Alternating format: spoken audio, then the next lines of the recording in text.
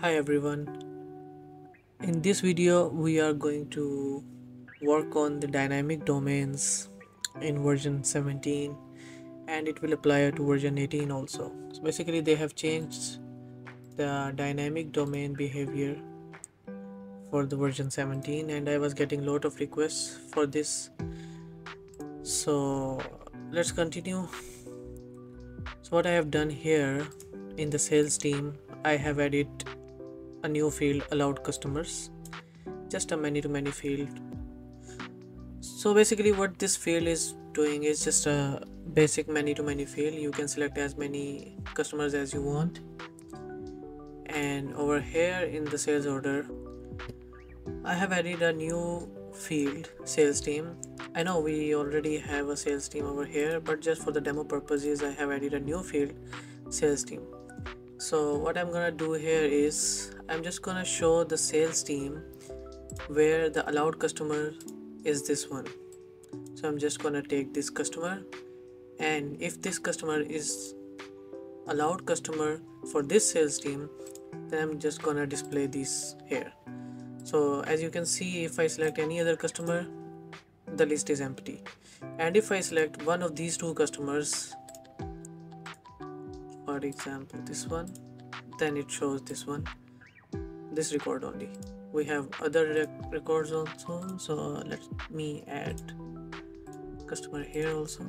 So now it should display both of these teams for that customer.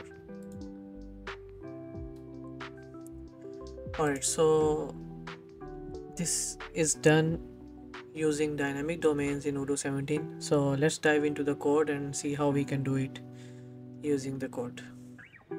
Alright, so as of now, as you can see that I have added this sales team, additional sales team field here in the sales order, and it is for now displaying all the sales team for all the customers. So whatever customer I select, it is displaying all the sales teams.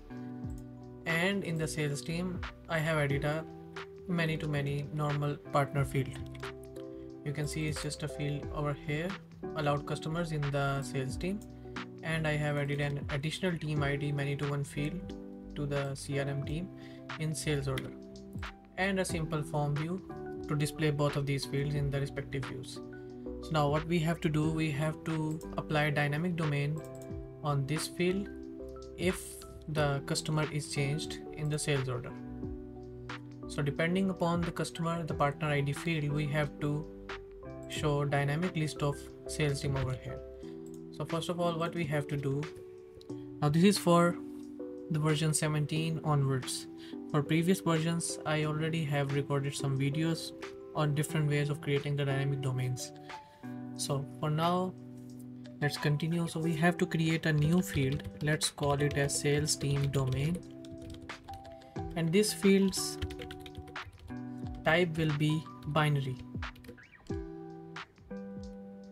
just name it as sales team domain, and we have to make it a computed field, and I'm just gonna add some function name here, compute sales team domain, and let's just type additional because my field name is this one. Alright, so what we want is whenever the partner field is changed, this domain should be changed. So I'm just gonna put some API depends, and inside let's loop for order in itself. Now it's always a good practice to do like this in order to prevent the singleton error. So if we have partner, so if the customer is selected, what we want that all of the sales team who have this customer in the allowed customers should be displayed here. So I'm just gonna add a basic domain. So we are going to set this field equals to a normal domain, which will be this partner field should exist, or I should say our sales order partner should exist in the allowed customers, this field. Else I'm just not going to show any sales team. And for that we can simply set id as -1. Since we know that no record can have this id, so it will be displaying an empty list. So the Python part is done. So what we have done, let me just repeat. We have created a binary field, a computed binary field. What it will do, whenever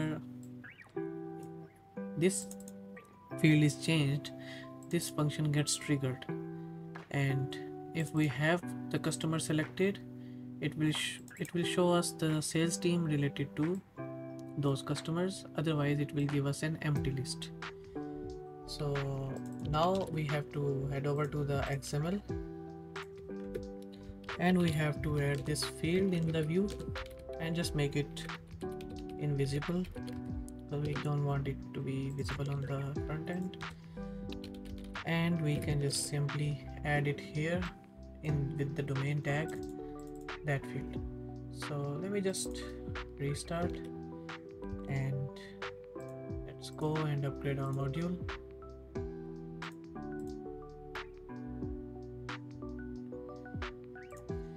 Okay, so now if I select a customer, then you see the related teams will be displayed here. For this customer, because there is no team, so it will be displaying the empty list. Again, if I select this one, only this team is selected, it will be displaying only this team. So this is how in version 17 onwards and in version 18 you can add dynamic domains for different fields, which can be set up based on triggers of different fields. Now this can be done in different ways in the previous versions, but some of those are not supported in this version. And I was getting a lot of requests for this one, so I decided to make a video for this. So I hope you find it useful. So please like and subscribe the channel. Thank you.